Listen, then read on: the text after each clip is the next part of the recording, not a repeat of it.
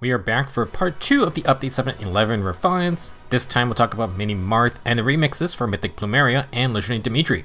If you missed part 1, we already went over refines for Flame Emperor, Altena, Momori, and Alcyon.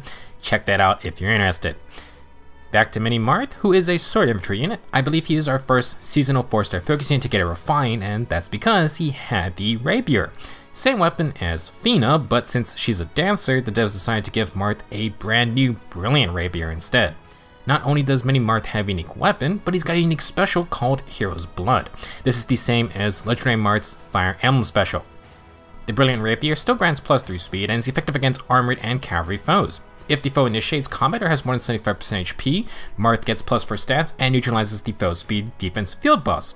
He then still has, Vantage 3, although the HP condition went from 75% to 80%. So far, we've just added stats and low speed and defense. For the refine, if Marth initiates combat or is near an ally, he gets +X to all stats and deals true damage per hit equal to 15% of his speed. The bonus stats for Marth is 4, plus the highest bonus on each stat between Marth and the allies within 2 spaces, calculated independently. This is just bonus doubler 4. As a review of Hero's Blood, it's a 2 cooldown special that boosts damage by 30% speed. After it procs, grant +4 field buffs to all allies on the field, including Marth. So, for Brilliant Rapier, nothing too crazy, it still is a dual effective sword with built-in Vantage. Marth now gets +8 total stats, low speed and defense, bonus doubler 4, and true damage scaling off of speed. Like Alcyon, Marth is decently fast, but won't be as min-maxed as a modern sword master. With +8 stats and bonus doubler, he can boost overall performance, but Hero's Blood doesn't really buff Marth up until after a fight. Unlike Brave Marth, Mini Marth also needs to get hurt for his Vantage to work, which can be an issue versus pre-charged burst specials or just super strong initiators. In general, Mini Marth does have less tools compared to Brave Marth's Refine. I guess that's expected from a 4-star focus versus CYL winner. For Mini Marth, he won't have the best pure 1v1 combat, but Vantage and his effective damage can be played around for some cheesy kills. If you want, bring back the old distant counter plus Vantage meta. Special Spar 4, or Special Spar I should say, was already a good option to spam Hero's Blood on the Vantage swing. With the tier 4 upgrade, the DR Piercing just makes sure Marth gets those KOs. To further empower Marth, try to always buff him up to get bonus doubler active. This kind of build, though, has 0 damage reduction, so Marth kinda just wants as much stats as he can get, especially before Vantage is ready. If you have Brave Robin's Rally Spectrum, Marth can immediately proc Hero's Blood on Vantage. If you have Legendary Alir, we can do a little switcheroo, and she can give Marth DR Piercing specials. With these types of support, you could slot in Nelsie Disrupt to counter fire sweep units. Just one issue with this plan is Mini Marth needs to get hurt first for Vantage to proc. For a more brawling type build, you could just stack all the stats by leaning into bonus doubler stacking. If Marth loses field buffs though, then you're basically screwed. If you want, you could run Unity for a Legendary Marth type angle. Panic Smoke 4 can also lead into enemy stat chaos. With any high stat focused unit, no follow-up is always great to beat up slower foes. For defense, Marth would like %DR, you can run Dodge B-Skills, and maybe you can run Vital Astra instead of Hero's Blood. Marth cannot pre-charge it normally with time spells, but you could run the Special Spiral setup for some Dodge DR. For other skills though, Hexblade is interesting if you need to one-shot Vantage foes. Bread type cooldown can be used with Vantage for some different setups like say maybe Gambit and Miracle. It's just to be annoying. If you do swap Hero's Blood out, Marth should be able to use attuned skills. It just feels kinda sad to drop your exclusive special. Unfortunately, that's kinda just a product of age and power creep. Shining Emblem is just way better, especially for bonus doubler. Still, as a 4-star focus unit, Mini Marth has his own niche. You drop some common sword master perks like no follow-up or dodge, but Vantage is still probably one of the most tilting things to lose to.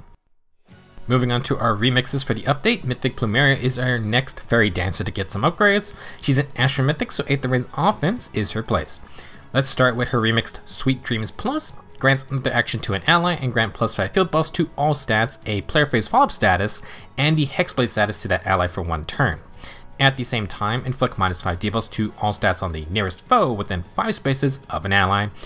Now, Sweet Dreams field buffs went from +3 to +5, and the debuffs went from -4 to -5 with a longer debuffing range. New to the dance is that follow-up attack status, which is player phase only, and the rather fun Hexblade status for adaptive damage. If you need extra tank busting power, Plumeria can enchant your team's weapons.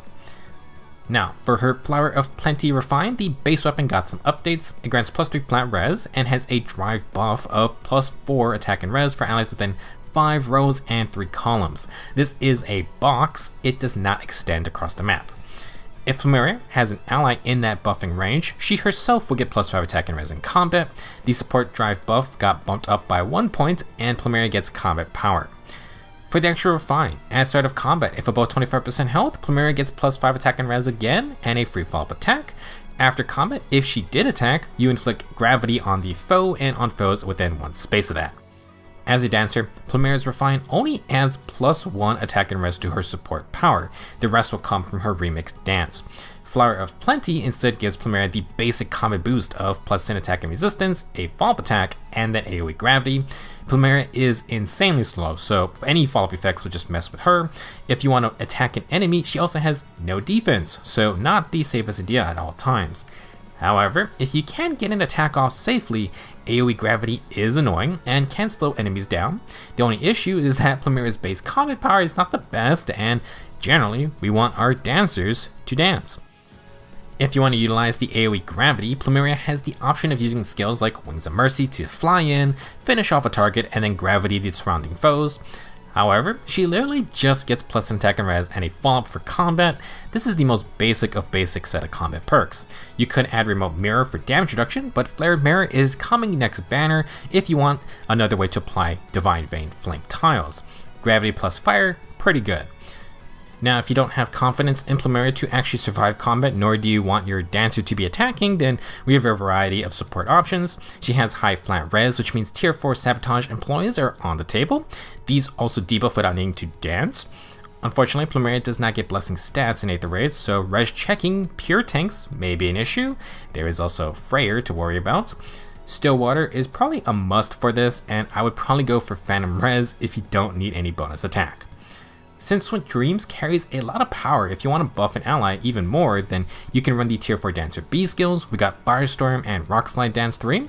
If you want to use Prime 4, Sweet Dreams plus Rockslide Dance would give 4 status effects, and that would include Dodge and Hexblade. As a flying dancer though, Plumeria of course has all flyer mobility skills to utilize. She has warping skills for herself like aerobatics, or you can bring guidance force skills for team warps. If you want to stay in Flower of Plenty's debuffing zone, Plumeria gets attack and res hold for free as part of her remix. It's okay. Overall, Plumeria is going to continue being a support dancer mostly, as much as I think gravity plus something like Flare Mirror would be really fun. For her own combat, it is extremely simple, and taking any kind of non-magic damage is probably death. I assume most would just stick with the new support skills we've gotten this year. Our last unit for today is Legendary Dimitri, fitting that he gets a remix and refine the same time as the Flame Emperor. Now, this Dimitri is a monster lance infantry unit with good stats and everything but res. Despite that, basically every Dimitri had distant counter because if you didn't one-shot him, chances were he one-shot your squishy mage butt. Let's start with Areadbhar's Refine. For the base weapon, it's the same with some upgrades. 16 Might Lance with accelerated specials. If Dimitri compares speed, he gets +7 speed for calculating only. When above 25% health, Dimitri gets +5 stats, heals 7 HP after combat, and has 40% dodge damage reduction. The Phantom Speed effect helps with dodge, and Healing Sustain upkeeps the weapon itself. Further refined, if Dimitri initiates or is within 2 spaces of an ally, he gets +4 to all stats, full tempo effects, aka no guard and no special charge. Then he also has 50% DR piercing on every attack. Some solid effects for our One-Eyed Lord. Areadbhar has +9 to all stats, slaying, dodge 4 mostly, tempo, and then half DR piercing. Those last 2 effects actually make up the new tempo 4 B skills. But wait, it gets worse. Atrocity 2 is even better than before. If the foe has more than 40% HP, Dimitri inflicts -4 to attack speed and defense on them. He deals massive true damage per hit equal to 25% of his attack, and will get another 40% damage reduction for 1 hit. After combat, Dimitri inflicts basically attack, speed, defense, and res smoke debuffs, plus pulse smoke as well. The debuff improves to -6 to all stats, adds the guard status, and the debuff range is now 3 spaces. Keeping track, with Atrocity, Dimitri essentially has plus 13 to all stats, 2 DR sources, and the insane 25% attack is true damage every hit, which is now also ignoring half of all DR skills. To screw with the enemy's specials, he can inflict a 3-space pulse smoke to uncharged specials. You then got guard status with no special charge that prevents any special charging in combat unless the foe has no guard themselves. Dimitri then has slang and no guard of his own. You really don't want to let Atrocity 2 activate. Legendary Dimitri is gonna be disgusting. Unlike our Mythic Dancer, Dimitri is outfitted with so many good combat perks. As part of his remix, he's got Attack and Speed Clash 4, which is good. Dimitri is ideal for initiating and disrupting thanks to Atrocity's debuffs after combat. To get into a fight, he does have Odd Tempest 3, and you can now run Even Tempest as a seal for permanent 3 movement. That's going to sacrifice 2 skill slots though, although Assault Troop is another option, but it only goes in a line. If you're okay with 1 Tempest Sacred Seal, you can add Panic Smoke 4 to Dimitri's list of atrocities, Foe Penalty Doubler, and Panic for even more chaos. Another alternative is Fatal Smoke to deny healing. If you want another action, Gale Force can be procced in 2 hits if you're running Flashing or Heavy Blade. You could even do something like Flash Sparrow or Pledge. Now, the one big downside for this refine is that on the enemy phase, if you want tempo and the partial DR Pierce, then Dimitri needs an ally within 2 spaces of him. This means you can't actually just send him off to one-man army entire groups. Somebody needs to keep an eye on the guy. As for what I assume will be Dimitri's most popular build, it's definitely going to be the Vital Astra plus Times Pulse setup. Pre-charge Vital Astra for a 3rd source of %DR. If Dimitri initiates, he can double proc Vital Astra thanks to Slang and no guard if he takes a counter. Meanwhile, he already has massive extra true damage and partial DR piercing. You can slip in no follow-up for consistent doubles. Attack and Speed Finish 4 is the usual pairing for extra damage and healing. However, Distant Counter is for sure going to be another popular choice. You can go with Prime 4 or Distant Attack and Speed Solo for the bonus stats. Generally speaking, Legendary Dimitri can work with all kinds of skills. Player phase, enemy phase, mixed phase, the guy's going to be potent at all times. He's in the unit that benefits immensely from Veiled Scout support because if you can't pierce Dimitri's DR skills with something like a nuking special, then the guy is going to obliterate your squishy attacker. Fire Sweep can be one way to chip away at him, but if Dimitri gets to proc Atrocity's debuffs first, then your team may not be able to charge their specials again. If you haven't invested Dimitri, you should be very happy with this refine. That's going to be it for part 2 of the update 7.11 refines.